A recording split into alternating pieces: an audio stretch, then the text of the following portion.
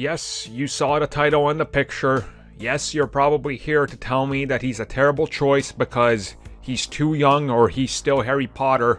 And just like Robert Pattinson, because you know him from one role and you've never seen anything else he's in, defines his entire career and range and capabilities of acting. Definitely. Okay, so sarcastic intro aside, Moon Knight is a character that is going to have the series completely shot and in post-production by the end of 2020.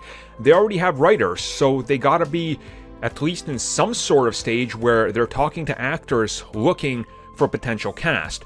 Now, this latest rumor, which I will link in the description down below for you guys, comes from a frequent scooper we've talked about, and he is reporting that Moon Knight, one of the actors on the shortlist right now, is in fact Harry Potter himself, Daniel Radcliffe. And, it's an interesting choice, and I've seen a lot of people already outraged. They're outraged because they have this preconceived notion that he can only act the way he acted in the Harry Potter films. And honestly, if you've seen any of his, body of works outside of that, you will know, like Robert Pattinson, Daniel has made a complete transformation into an actor that's outstanding. I think that's the best way to say it.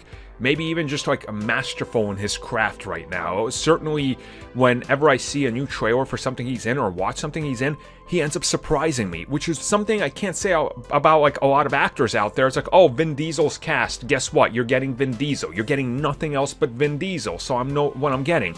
Daniel, you see him in something else, you're oh man.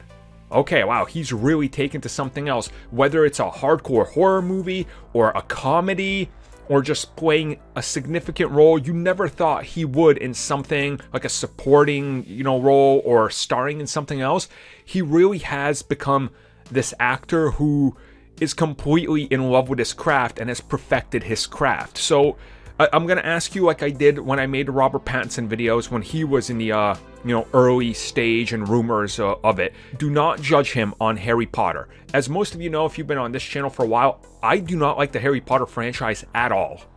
I do not like it. Never a fan of it. I gave all the movies a shot. I read the first 2 books. Just didn't click with me. I don't like that type of magic and that type of story. And, to me, I did judge him before as an actor, and I was very much against everything he was in, until somebody was like, no, just watch these couple movies he's in and tell me what you think. And he absolutely, completely changed my mind. So, don't, just go into hating this because, oh, he's Harry Potter.